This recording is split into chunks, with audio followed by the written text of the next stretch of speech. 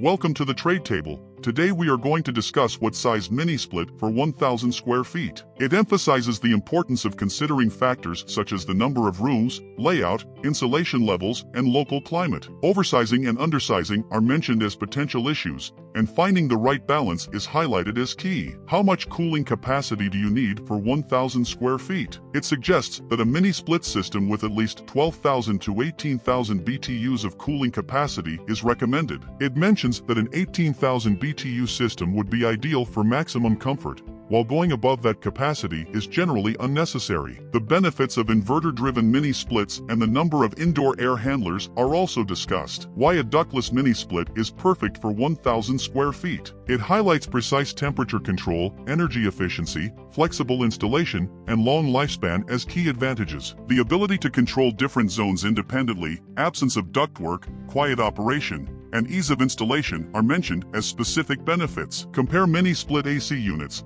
BTU, SEER, and other factors. Cooling capacity, BTU. It suggests that a unit with 9,000 to 12,000 BTUs is suitable for cooling a 1,000 square foot space. The importance of choosing a unit with a higher SEER for better energy efficiency is mentioned, along with considerations for single or multi-zone systems. Additional factors to consider. It mentions cooling features, heating capacity, noise level, brand reliability and warranty, installation requirements, and smart home connectivity as important considerations for decision-making. Recommended mini-split sizes for 1,000 square feet. It suggests that units in the 18,000 to 24,000 BTU range, 1.5 to 2 tons, should work well for heating and cooling needs. Models in the mentioned capacity ranges are listed, and the importance of measuring room dimensions, considering insulation, and comparing efficiency ratings is emphasized. Desired features are also mentioned as part of the decision-making process. Thanks for watching the video. If you like this content, be sure to leave a like and subscribe. If you're looking to buy a mini-split, be sure to check out thetradetable.com, the best mini-split resource online. Have a great rest of your day.